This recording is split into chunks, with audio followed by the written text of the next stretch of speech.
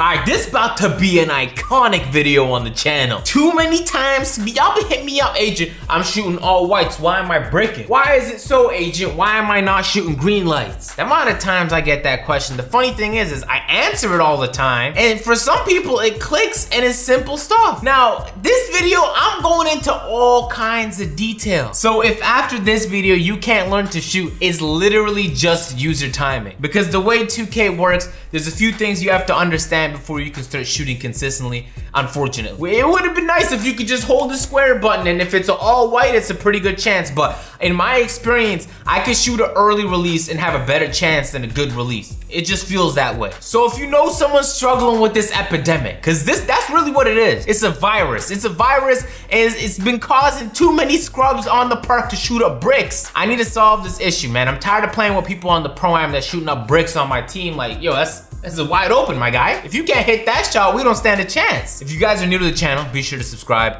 Let's get into it. For basics, there's many different types of releases. You can shoot very early, slightly early, good, perfect, good, slightly late, or very late. That combined with your shooting attribute is gonna determine a percentage. NBA 2K Lab put out a tweet saying, shots with a slightly early release, 47% made, 0% green. Shots at the edge, which are counted as good releases, 65% made, 28% green. So often when you find yourself making horrible releases and missing good ones, it's because of these percentages here. When Mike Wang is moving around the sliders, it's this kind of stuff he's touching. All right, Agent, we know that, but you can explain how some of these players are so deadly and consistent from three? Yeah, man, that's what I'm here to do, y'all. I got y'all. Because at the end of the day, you can live and die with the percentage. That's what a lot of casual players do. But the players that are deadly from three, what they realize is I don't want to shoot 60% from three. I want to shoot 100%. And the only way to shoot 100% is to get green lights every single time. The stats I quoted earlier from NBA 2K Lab were assuming an 80 open shot three. And there was another massive variable that there's no possible way they can take into account. Just the amount of testing it would take, you would have to go to Mike Wang himself to get the answer. And that's the jump shot. Now, if y'all pay attention to anything in this video, it's gonna be what comes up next. So let's get into it. In NBA 2K18, you will live and die with the jump shot you choose. The jump shot you choose will impact your green light window, how difficult it is to hit a green. There's early releases, there's late releases, there's some releases that are awesome for standing shots but awful for moving shots and vice versa.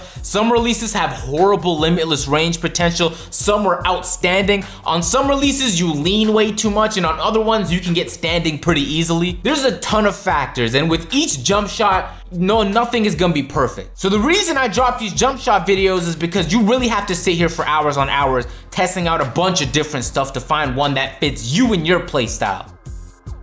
I'm feeling generous today, man. For those watching the video, do what you have to do. Prepare your screenshots, save the video, drop a like, subscribe, hey, whatever it takes. Cause I'm dropping right now my A1 My Park jumper. Now, for those who are new to the channel, let me just explain to you the significance of what I just said. I don't just name anything an A1 jumper. For me, all the stuff I just finished mentioning has to be complete with a check on the checklist for it to qualify as an A1 jumper. Let me take these glasses off to just really illustrate. Last year in 2K17, only 3 jumpers ever qualified for A1 status. This release right here is the first one that I have found on the park. And there's a second one that's looming. I have some more tests to do with that one that qualifies as A1. I take this as seriously. I send it to a board of directors. They have to take a vote on this stuff.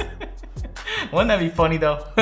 Now this right here is a My Park jumper. Do not try it. You can try it on the Pro-Am, especially if you're running on Wi-Fi and it might work, but it's specifically if you're dealing with higher latency situations, aka My Park. For the sake of this video, we need to use a jump shot to try all these tests and explain really what creates an amazing jump shot. And once you find an amazing jump shot, it doesn't stop there. Cause there's many people that watched my last jump shot video like, Agent, why am I shooting up bricks? It's because you didn't do the second part. And we'll get to that second part, but the first part is this. I'm gonna give my diagnosis of this release here. The biggest flaw, point blank period, with this release is it's slow. But I've told you guys many times, do not shy away from slow releases. Often they are the deadliest. On catch and shoots, I've never found a better release. Off the dribble on moving shots, it's outstanding. The limitless range potential is uncanny. It has a massive green light window, like the biggest I've seen on any jump shot, regardless of all the other factors. And even on leaning shots where your guy gets caught off guard and goes up for that slow release,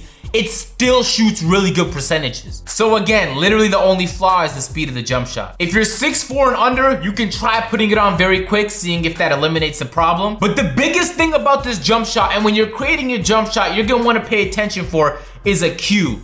Cue. It's one of my key words. That, along with latency, is one of the two most abused words in Agent Zero history. When I'm talking about a cue, I'm talking about a tell, a trigger, a specific point in time during the jump shot in which you're meant to release the square button. It makes life easier. Now let me just put it out point blank period. You heard me say it before, but listen carefully. Anybody who shoots looking at their shot meter will become an average shooter. Somebody please turn that into a nursery rhyme. I've said it many a times, there's too large of a margin of error when you're looking at your shot meter. You can't really tell when you're meant to release the ball, and depending on the latency between games is gonna throw your shot meter off too. The only time you ever use a shot meter is on free throws. That's it. You can have it there for reference. That's what I do in case I get a green. I wanna know about it, but I'll never focus on it when I'm going up for my shot. Now there's two different types of cues. There's cues on a one motion shooter and two motion shooters. For the sake of this video, we're focusing on one motion shots because the A1 jump shot is a one motion shot, clearly. I mean, the difference between the two is pretty self-explanatory. I don't know that you need me to go into detail between those, but here is an example of a one motion shot, and here is an example of a two motion shot. A one motion shot cue is super simple. It's as easy as it gets. You just release the ball as it reaches the fingertips of the shooter. In motion, as it feels like it should be released. It's that simple. On two motion shots, it's a little bit more complicated. Sometimes I'll look if the feet clap together, or I'm looking for a specific type of motion, or when his head of the player hits the zenith, when the ball reaches the player's nose. I'm looking for specific areas on two motion shots, but on a one motion shot, you can literally just focus on the fingertips and you'll green every single time. So the second my release reaches this point, I let it go. This point, I let it go. This point, I let it go. So the reason you guys hear me complain about latency is when I'm making these jump shots, I look at specific cues and I account for a specific amount of latency. If for whatever reason it's acting up that day on the park, I have to switch jump shots because my cue was thrown off. So it's not super complicated. The second you see the ball hit his fingertips, you let go. And as I explained earlier, it all lies in the jump shot, because there's a lot of one motion shots you can use on 2K, but they won't green like this one. They won't hit off the fade like this one. They won't hit limitless like this. They won't be nearly as consistent as this jump shot here. So that's why I'm saying jump shot is half the work. The second half is your timing. Man, y'all low-key making me proud, man. I feel like a sensei and my students done graduated. On my last jump shot video I dropped, yo, the amount of tweets, comments, people sent me screenshots like, Agent, I went out there, dropped 60, dropped 80 with your jump shot, and I'm like, yo. So literally, that's what I'm trying to do again here this video because it makes me feel good about myself. Man, I hope y'all been keeping up so far because I'm about to talk about why the dreaded latency is one of my key words. When we're talking about latency, we're talking about from the time you click the square button to the time you see the action on screen. So when that delay is extended because the 2K servers are bugging that day, I have to release all my shots earlier. That also means for my Pro-Am jump shot, when it's bugging on the Pro-Am, there's no longer a cue for my jump shot. And then I go from the deadliest shooter in the game to average Joe Schmo who's kind of living off percentages. Luckily though, there are some jump shots that can fight through latency, and I call those lag-proof jump shots. Since I got my PS4 Pro, I haven't felt the need to dive into that just yet, but this jump shot right here, of all the amount of jump shots I've tested so far, is the most lag-proof jump shot, and it has such a massive green light window. You can literally use this both on Pro-Am and Park. I haven't had a jump shot do that in a very, very long time. Part of the reason why is because it's very slow. Telling y'all about them slow jump shots, man. So when I'm crafting this jump shot, what I'm trying to do is get to 92%. Because by the time I hit my cue and I release the square button, if I'm at 92%, the latency carries it the other 8%, I hit 100 green light. That's my goal. I need the latency to be the buffer that hits me to the green. Because in every game, even when you're playing my career offline, there's gonna be latency, right? Because there's always gonna be that button delay from controller to console to server. And so what initially began as an obstacle for me, I began to start to use strategically. So in situations like the Pro-Am or the Park, when you're dealing with less latency and there's minimal button delay, and you can tell the difference, when your player is feeling sluggish, that's definitely more latency. But when you're feeling more responsive, you'll have those days.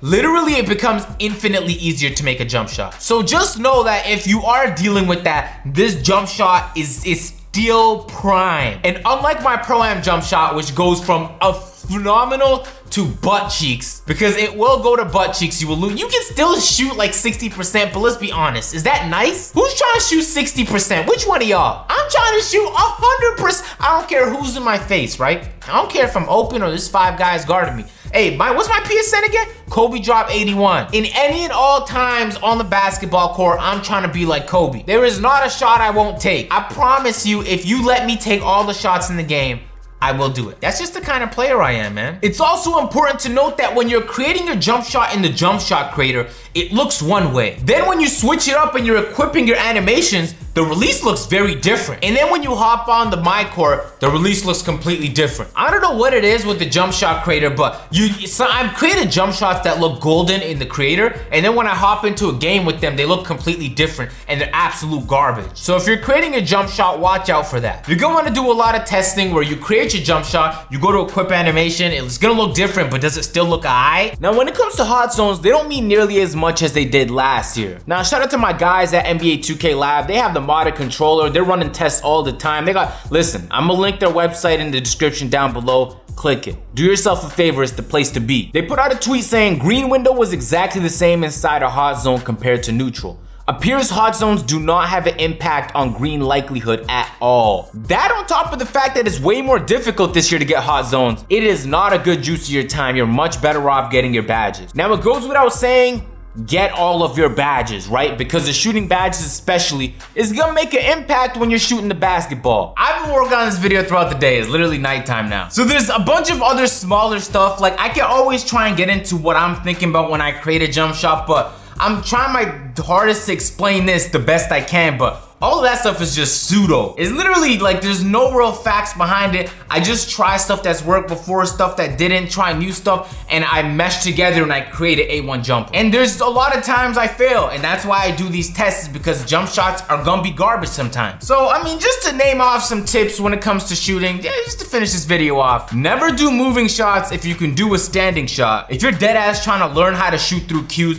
try playing on 2K low camera. It gives you like an eye level. It makes life a little bit easier on offense, but defensively, at least for me as a pure sharp, it's a disaster, so I stick with 2K. And the last thing, and the reason I don't go into detail much is because I don't like to make jump shots a super complicated topic. And it might seem like that for a new person. You're like, how do we do this? And then you watch a video and a guy's telling you all these stats and numbers. Like, why do I need to know all this just to shoot the basketball? The thing is, you don't. Like, when I'm shooting the ball, I don't think about any of this stuff. I've done it so much now, I just go. So literally, it'll take a while to get used to. And once you get used to it, you'll be shooting like a green light machine in no time. Or a blue light, or aqua, whatever color you chose for your jump shot creator. What I'm trying to say is don't overthink the situation. Last thing you want to do is overanalyze it. Just let it flow. Every time I test a new jump shot, I'm taking losses with my team, and it's my fault, and their record is getting messed up because I'm shooting up bricks trying to learn the cue. So with any new jump shot, you gotta learn the cue. You're not gonna just click square, it's gonna be green every time. But I'm telling you, there's jump shots like the one I dropped today where it makes life so much easier. And because it's slow, it gives you a lot more time. It's easier to time a slow jump shot than a very fast one, right? So anyway, I'm gonna leave it on that. If you guys are new to the channel, again, subscribe, drop a like. Let's try and hit 10,000 likes on the video. I'm trying to get this video up by tonight, so I'll catch you guys later. I got a lot of editing to do. I'm out. Peace.